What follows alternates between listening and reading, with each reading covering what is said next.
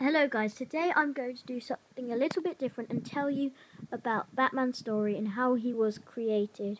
And he's a very well known character from the DC Comics, so I thought why not.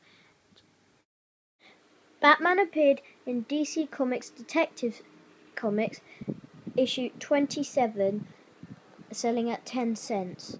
The original comic was written by Bill Finger and illustrated by Bob Kane. Bruce Wayne's wealthy family were walking back from a movie when Bruce Wayne's parents were shot by muggers, which resulted in a very, very sad Bruce Wayne.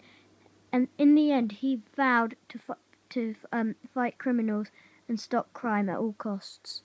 Bruce Wayne prepared for his career by becoming a master scientist and training his body to physical perfection.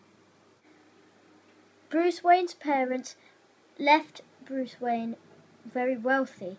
However, he needed a disguise for when fighting crime. He wanted a disguise that would strike fear into the criminals' hearts. Then a bat flew by the window, answering Bruce Wayne's prayer, and he knew what he would become. He became Batman, as dark as the night. The legendary hero was born. Thank you guys for watching this video, and I'll see you in the next video. Bye.